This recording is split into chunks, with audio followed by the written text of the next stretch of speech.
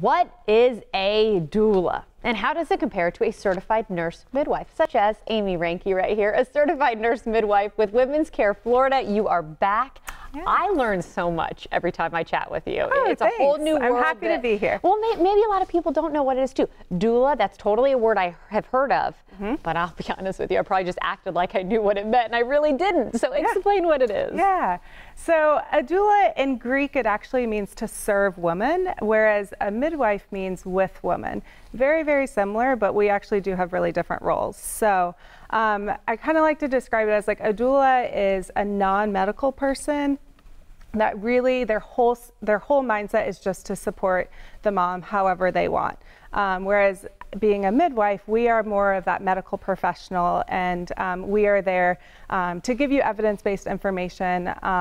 And same with doulas, they do as well, but we are definitely in a different role, but we can work really well together. Now, from you being on the show in the past, I do know as a midwife, you can work with OB doctors right there. Doula, same kind of thing? Yeah, definitely. So the mom actually hires the doula personally. So I kind of like to say, as a midwife or an OB, we at any point in time can have multiple people laboring.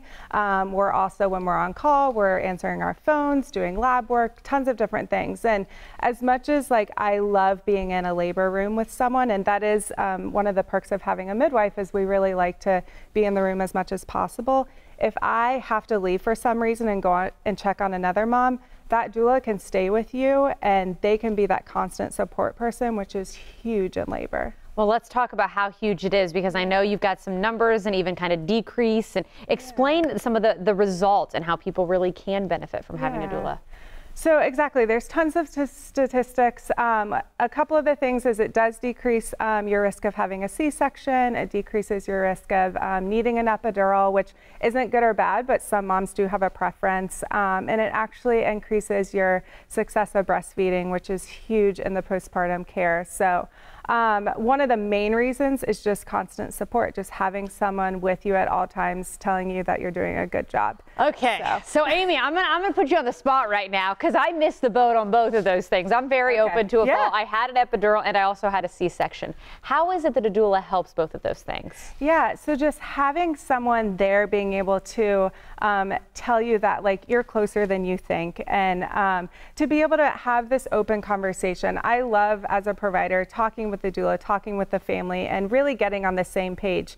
Having an epidural and having a C-section is a beautiful birth, and that can be don't know if I'd say beautiful, Amy. I adore you. Don't know if I'd say I have a beautiful daughter now. You do, yes, but that is your birth story, and that's wonderful. But for some moms, you know, who really don't want to have that epidural, having a doula who's there and giving them different positions to get in. So one of the main things is they are skilled in what birth looks like, and how to use different tools, how to use the water, different positions to get in that can help with pain relief.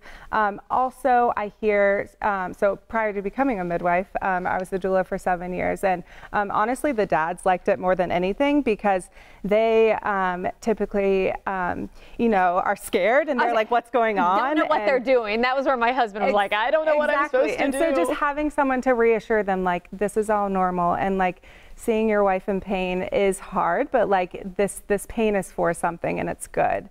So just having that extra voice of support is really all it is. So. Well, we know, of course, how we can, of course, have you help when it comes to labor and delivery through Women's Care Florida. Definitely. How can people get more information about a doula? Yeah, so one of the things is, I say ask us providers. We've worked with doulas, we recommend doulas. So definitely start with that, because I know local doulas that I recommend. Also, word of mouth is wonderful, asking other moms who they like. Doulamatch.com is great too, and then just being online, you know, just type in doula and wherever you live, and a list of people will pop up. I always say read reviews, and then just ask around. It's like dating or going to a new restaurant. You go to a website to be matched. I love this. Amy, you are always so much fun to have on, and so educational. There's more information if you have questions for Women's Care Florida.